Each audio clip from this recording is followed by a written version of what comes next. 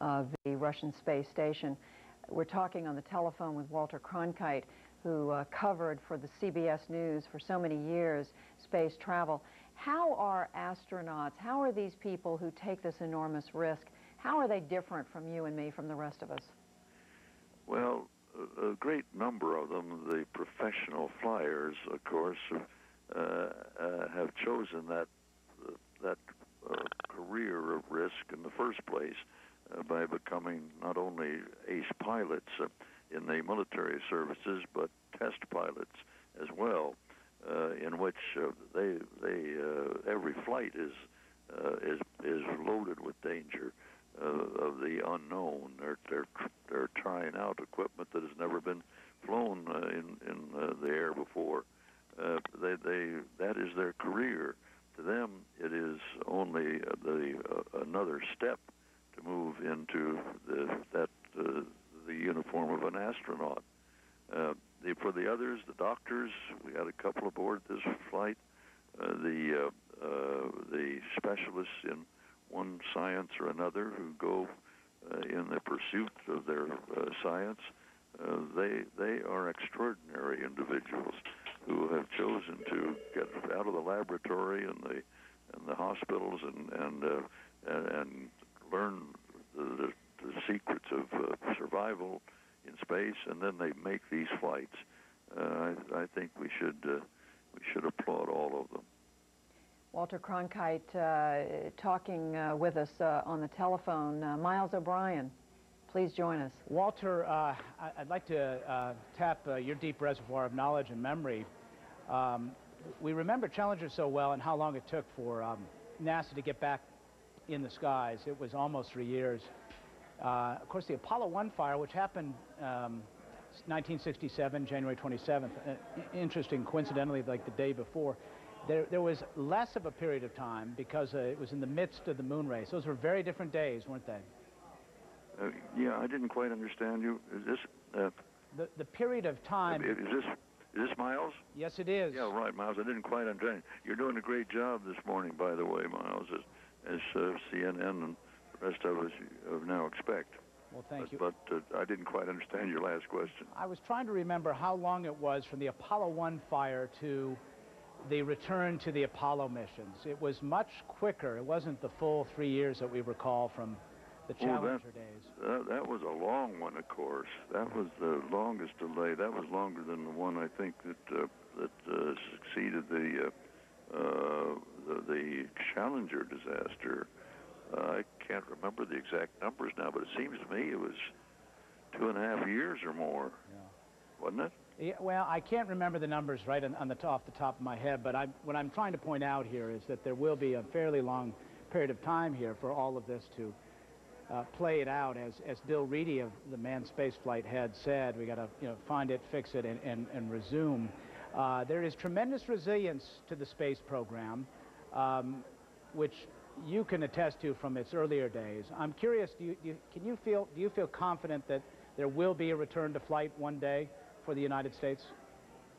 A return to what? A return to space for people in the United States. A return to space. Well, I don't think this will seriously interrupt our program. Of course, it's going to depend entirely on how early they're able to determine the cause of this tragedy and what it requires to fix it. That's the timetable that we face now. But we're committed to space.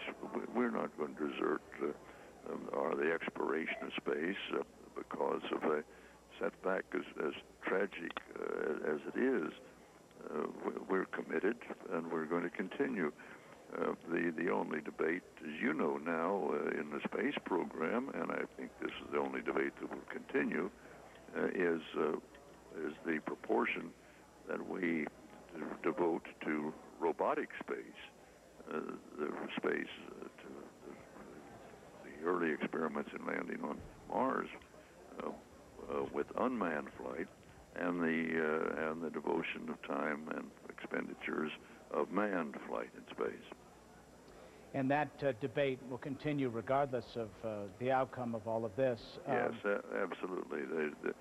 This may bolster to a degree the argument of those who claim we can do as much with robotic flight as we can with manned vehicles. But the argument for manned vehicles is still very strong, that the curiosity of the individual who's landing and walking on those distant orbs out there in space is of a value that cannot be replaced by machines who are simply communicating with men on Earth. Do you think, Walter, that the American people, up until something like this happens, take this for granted, what we see routinely there? Yes, I do. I think that, you know, Miles, as well as any of us, that these shuttle flights don't even get in the newspapers, the back pages, not even by the comic pages. There's no mention of the flights at all, unless indeed there is a daring deed out there in repairing the Hubble telescope or something of that kind, or helping to build additions on the Sky City out there, the international orbit. We don't pay any attention at all. It's just routine. It's as routine as the commuter trains running out of New York City.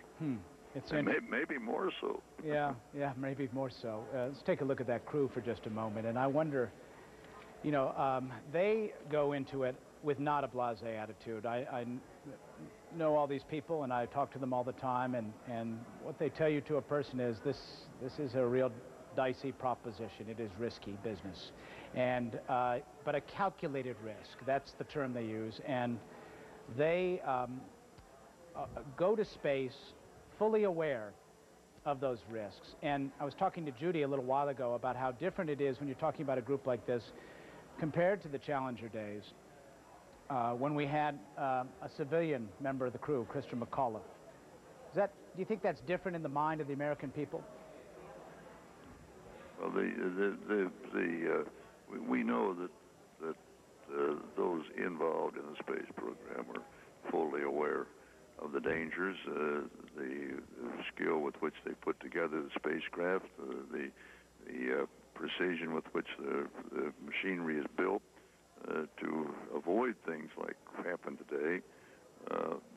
And it's interesting, as you know well from your time around the space program, that our astronauts don't swagger through their day's work aground, but they are looked on at the same time by their fellow workers who are not astronauts, but in the ground crews, they are looked upon as heroes to be.